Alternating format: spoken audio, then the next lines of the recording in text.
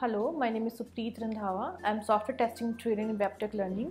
Today I am here to give the information about what exactly is software testing. In this course, you can learn a number of things like SAS analysis, test case creation, test case execution, and after that bug reporting and test closure activities and number of things. Nowadays, software testing having the great opportunities for the student who are from the IT background and from the non-IT background. Students who are not familiar with the coding but they want to enhance their career in this field, they can go for this field because in this field they can get the help of tools. With these tools they can write and run the scripts very easily. There are a number of certifications available like ISTQB foundation level, expert level, advanced level and agile certification. These certifications are very beneficial for the students who are planning for the abroad. So we can say like without software testing, development is not complete. Thank you.